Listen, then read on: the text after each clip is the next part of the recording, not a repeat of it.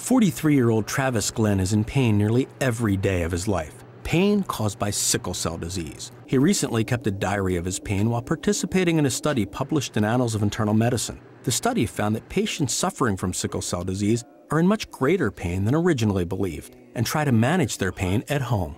Constant pain, nagging pain every day, all day.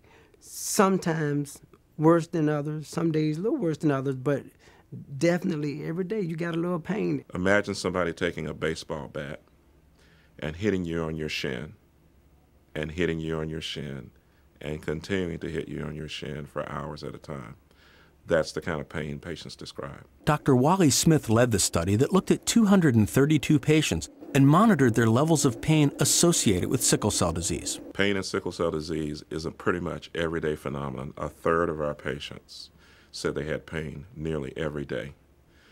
We had at least half of our patients saying that they were in pain over half of their days. Sickle cell disease is caused by a mutation in a red blood cell gene that changes the smooth, round blood cell into a sickle-shaped or C-shaped cell that's stiff and sticky and tends to clump and get stuck in the blood vessels. They take the shape of a sickle because of inside of them an abnormal hemoglobin called sickle hemoglobin, stretching them and deforming them.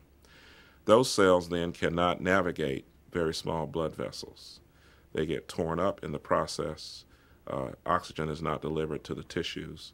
Patients have pain, organ damage, early death. A lot of us with sickle cell, the sad thing is, don't live to get very old.